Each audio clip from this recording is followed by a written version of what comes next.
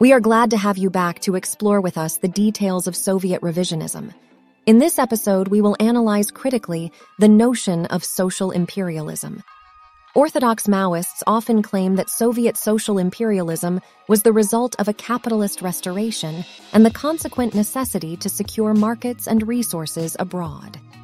Modern revisionist tendencies, on the other hand, often dogmatically shield the post-Stalin Soviet Union from any criticism. No matter how honest their intentions, previous works on this topic are mostly one-sided and fall short on scientific standards. In this video, we will look at economic relations only. The next video will deal with the political and military relations of the USSR with other countries. Here is what our research has revealed. 1.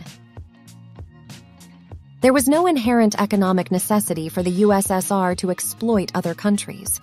Unlike capitalist-imperialist states, the Soviet economy was mostly self-reliant. For example, in 1984, exports and imports each accounted for only 4% of its GNP. The Soviets chose their trade partners not based on profitability, but mainly according to political criteria to foster friendly relations with neighboring countries or to support ideologically like-minded governments.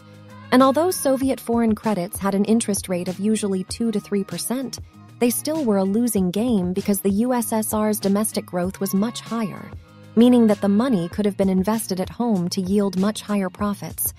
This highlights again that political factors were much more important in determining Soviet foreign relations.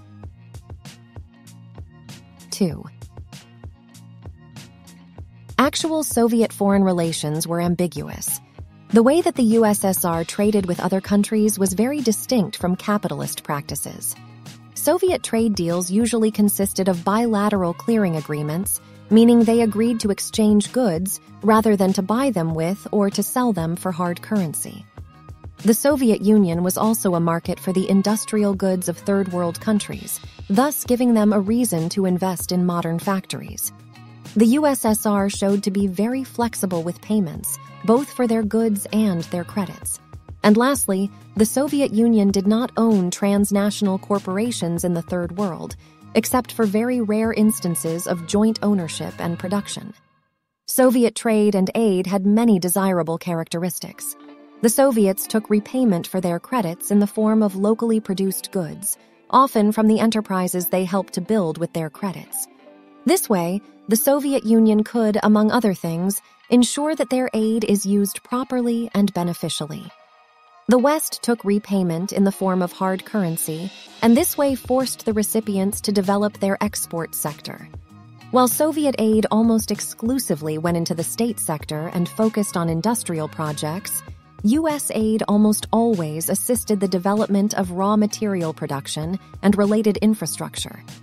Soviet foreign investments helped its recipients to industrialize, thus hindering an international division of labor, while the West forced countries to export resources. And finally, the Soviets trained local technicians, thus reducing the dependency of their trading partner. Especially the Comecon and other socialist countries benefited from trading with the USSR, a fact that underscores the political dimension in Soviet trade relations.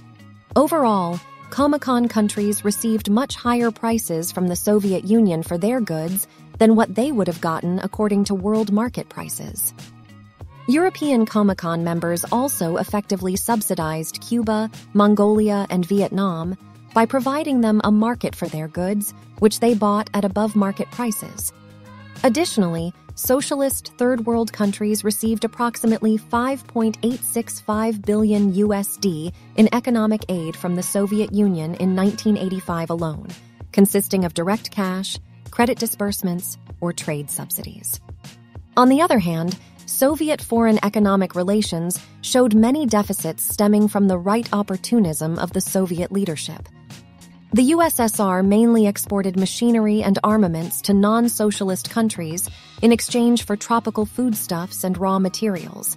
It sometimes exported weapons even to governments that used them to suppress their own people, or specifically communist movements. Until the mid-1970s, trade with third world countries consisted primarily of bilateral clearing agreements. But by the early 1980s, the Soviet Union preferred hard currency payments. In the 1970s, the import of manufactured goods from third world countries declined even further. And lastly, throughout the 1980s, the Soviet Union exported more than it imported. There are many instances in which the USSR didn't bother to help other countries industrialize the way they could have. The USSR's economic focus shifted towards accumulating hard currency and securing markets for their manufactured goods. It also sought further economic integration with the West. 3.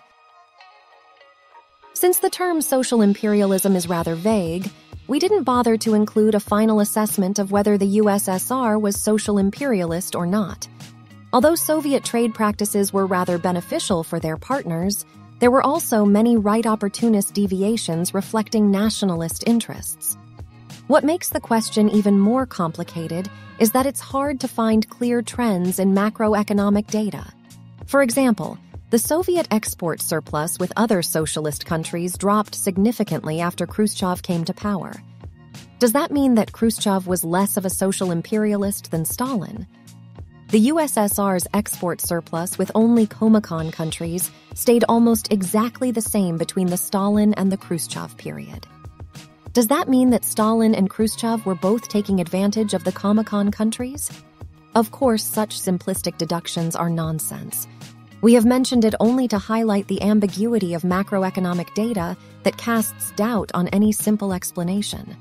Only a socialist economic base that is flawed by right opportunist leadership can sufficiently explain the often contradicting aspects of Soviet foreign trade relations.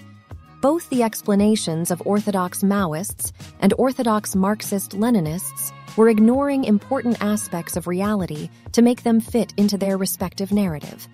But communists are supposed to be scientists, which means that we have to uphold revolutionary science and combine all facts according to scientific standards.